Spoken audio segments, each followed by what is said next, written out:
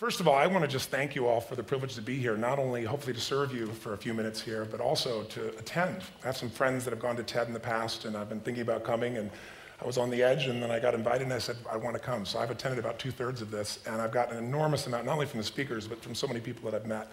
I don't think in all the places I've spoken or been around, and I've been privileged to be in a lot of great places, as I'm sure you have, I've ever seen such a concentration of both talent, brains, but also passion and a common value. There's a community here about contribution, and it's really beautiful. So I thank you. I'll be back as a participant myself on an ongoing basis, and I thank everybody for their participation as well very much.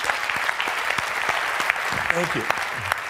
I have to tell you, I'm both challenged and excited. My excitement is I get a chance to give something back. My challenge is the shortest seminar I usually do is 50 hours. And I'm not exaggerating. I do weekends, and what I do more than that, obviously, coach people, but I'm into immersion, because how'd you learn language? You didn't learn it by just learning principles. You got in it, and you did it so often that it became real. And my stuff isn't pre-programmed. You know, something happens in the room, I ask a question, and I play off what's going there. And 17 minutes, that's not gonna happen. I know we're gonna put the principles across, and I'm beyond respectful to the format, and I've gotten great value from it, although Lisa Randall, I felt very tough for how to explain Einstein's theories in 18 minutes. To make sure that you're served, though, because I really came here to serve, is I put some tapes in your box, but I want you to know that if you want to use net time, I call it no extra time to learn some of these things and use them at a deeper level. If you call my office and you're from TED, you're on the list, you can get any product I have, there's no charge for it. And if you ever want to come to a seminar, I'd love to have you as my guest as well for something in more depth. So my gift to you first. Thank you. Thank you. So, the race begins. I've probably put a lot in here because I really want to try and serve you, and I hope it doesn't just sound like philosophy since we can't do the interaction at the same level, although I hope you'll participate with me a bit. The bottom line of why I'm here is that I'm really in a position, I'm not here to motivate you, obviously, you don't need that. And a lot of times that's what people think I do, and it's the furthest thing from it. What happens though is people say to me, well, I don't need any motivation. And I say, well, that's interesting, that's not what I do. I'm the why guy. I don't know why you do what you do. What is your motive for action? What is it that drives you in your life today, not 10 years ago, or are you running the same pattern? Because I believe that the invisible force of internal drive activated is the most important thing in the world. I'm here because I believe emotion is the force of life. All of us here have great minds. You know, most of us here have great minds, right? I don't know if I'm in the category, but we all know how to think. And with our minds, we can rationalize anything, we can make anything happen. We can, I agree with what was described a few days ago about this idea that people work in their self-interest, but we all know that you don't work in your self-interest all the time. Because when emotion comes into it, the wiring changes in the way it functions. And so it's wonderful for us to think intellectually about how the life of the world is, and especially those who are very smart. We can play this game in our head, but I really want to know what's driving you, and what I'd like to maybe invite you to do by the end of this talk is explore where you are today for two reasons. One, so that you can contribute more.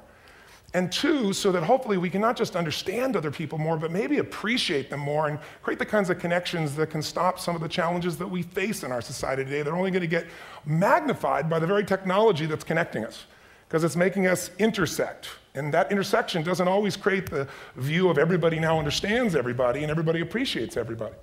So I've had an obsession basically for 30 years. And that obsession has been what makes the difference in the quality of people's lives? What makes a difference in their performance? Because that's what I got hired to do. I got to produce the result now. That's what I've done for 30 years. I get the phone call when the athlete is burning down on national television and they were ahead by 5 strokes and now they can't get back on the course. And I got to do something right now to get the result or nothing matters.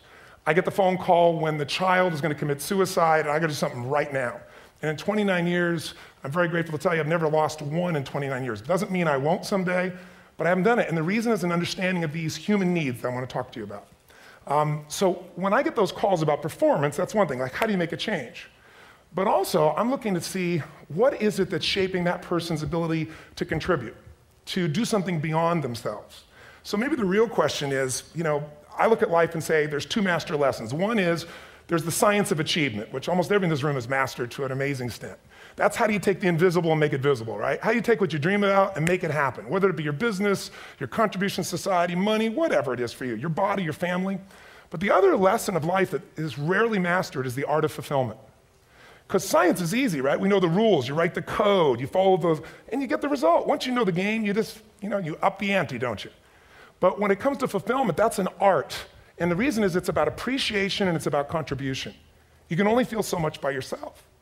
So I've had an interesting laboratory to try to answer the question of the real question, which is, what's the difference in somebody's life if you look at somebody like those people that you've given everything to, like all the resources they say they need. You gave them not a $100 computer, you gave them the best computer. You gave them love, you gave them joy, you were there to comfort them.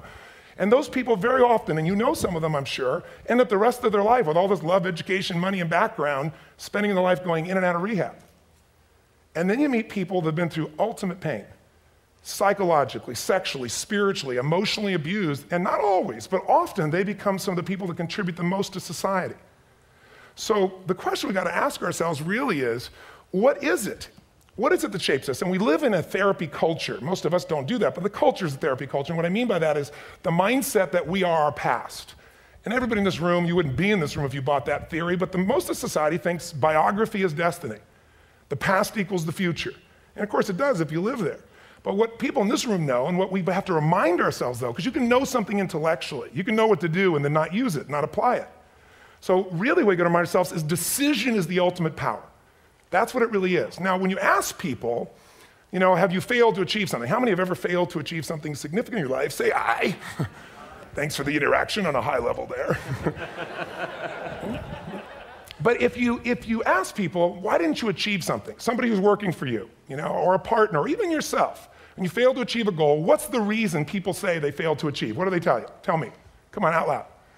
Didn't know enough, didn't have the knowledge, didn't have the money, didn't have the time, didn't have the technology, you know, I didn't have the right manager, didn't have the Supreme Court.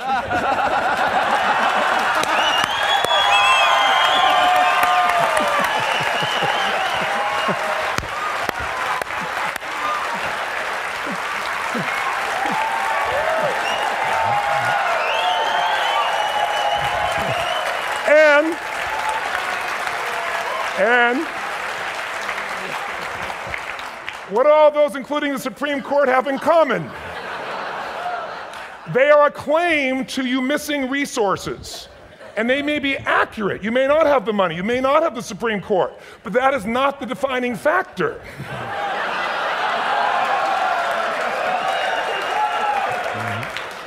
And you correct me if I'm wrong. The defining factor is never resources, it's resourcefulness. And what I mean specifically, rather than just some phrase, is if you have emotion, human emotion, something that I experienced from you day before yesterday at a level that is as profound as I've ever experienced, and if you'd communicated with that emotion, I believe you would have won.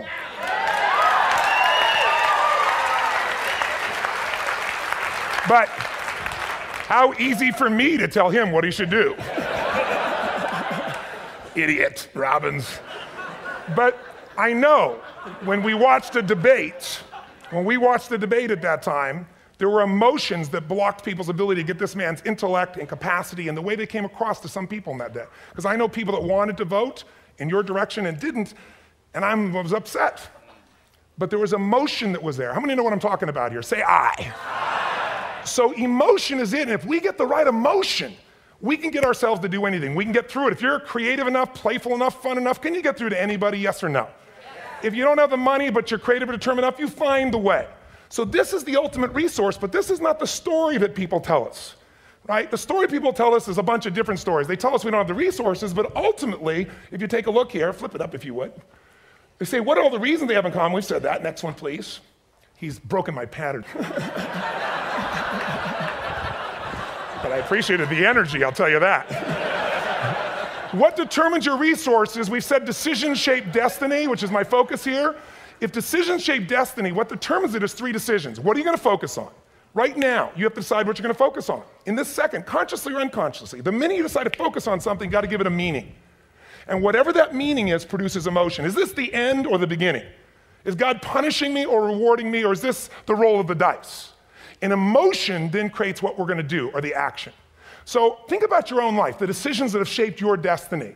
And that sounds really heavy, but in the last 5 or 10 years, 15 years, haven't there been some decisions you've made that if you made a different decision, your life would be completely different?